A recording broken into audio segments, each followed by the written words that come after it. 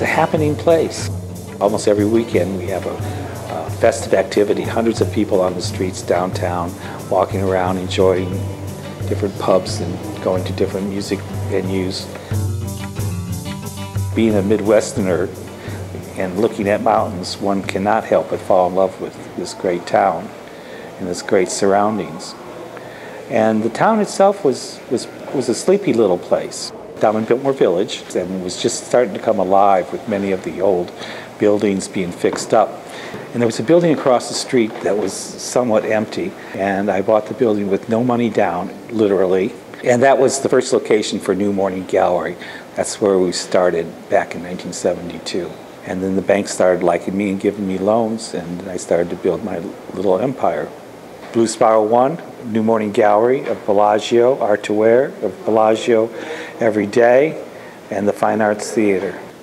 Understanding the craftsmanship of this area was the key to my success. We have so much local talent in this country that you can buy really exquisite things. New Morning Gallery is called Art for Living, and that phrase has been the touchstone for our creativity there, and finding things that people use in their homes, from mugs to jewelry to earrings to dinnerware sets to furniture.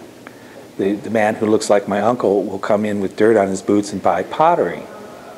And that doesn't happen everywhere in this country. I think this area has a rich history and heritage that affords collectors, object makers to come together and celebrate the handmade.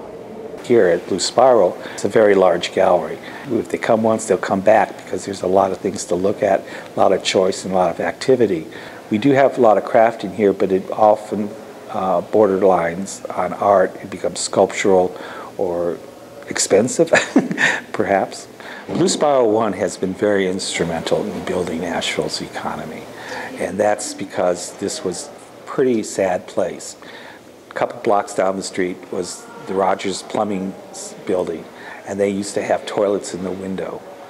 And this toilets on parade, I called it. Not much of Asheville was really happening, and we were 90% empty on this street. And now it's just bustling and full of people and life.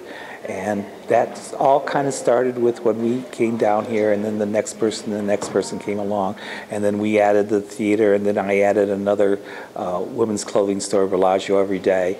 The Fine Arts Theater ran pornography for years. It was for sale, and I had just finished building Blue Spiral, and it's right next door. I heard about someone wanting to destroy the theater, turn it into a dance hall, bought it, let it sit for a couple years, and then finally when Asheville started coming along, I was exploring the idea of opening an art movie house.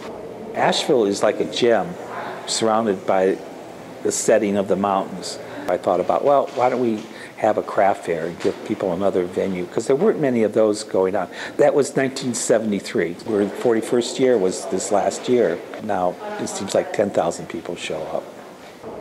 After moving to Asheville, I started having garden spaces in the places I rented, and then I finally own a tremendous garden. It's the aesthetics of gardening and looking at nature that I relate to, and I could see that in art, and I see that in nature. There was 35 acres on the edge of Asheville's downtown that was for sale. Wouldn't this make a beautiful park someday?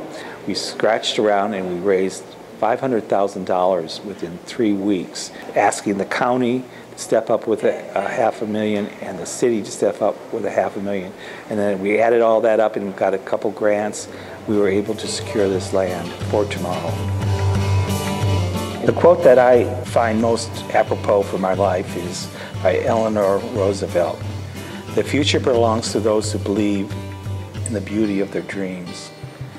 And every cockamamie idea I've had, every renovation, which there's been at least a dozen and a half, whether big or small, has always been, I believe in it. I believe that this is the best way to go.